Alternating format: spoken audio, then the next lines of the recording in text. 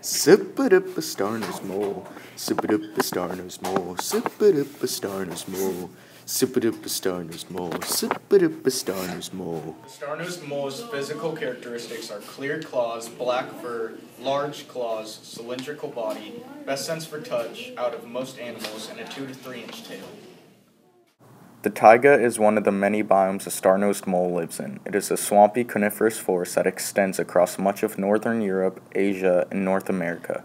The taiga is categorized by its long and cold winters, short, cool summers, and thin acidic soil. The taiga is a subarctic biome and it's also the world's largest biome. Biotic factors of the taiga is black bear, bald eagle, red fox, river otter, wolverine, snowshoe rabbit. Abiotic factors are sunlight, water, bubbles in the soil, clouds, lightning, and temperature.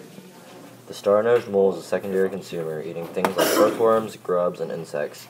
The mole has many known predators in the taiga biome, such as owls, hawks, domestic dogs and cats, large fish, American minks, bullfrogs, and long-tailed weasels. The star-nosed mole is colonial and forages in tunnels. It does not dig deep burrows and likes to live in tunnels that have access to lakes.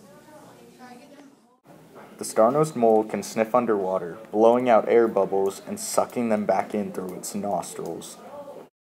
5 adaptations the star-nosed mole has is a powerful nose to make up for their eyes and use the tentacles on them to feel, black-brown fur to keep them warm in the winter, water-resistant fur, claws for fast digging, and their tails swell with fat during the winter. The behavioral characteristics of the star-nosed mole is that it builds networks of tunnels in moist soil, forages for food in tunnels, does not dig deep burrows for protection in the winter, digs tunnels that open into streams or lakes, feeds on invertebrates, active in the winter, more active on land than other moles. The adult moles make wheezing sounds and the young moles make high-pitched noises.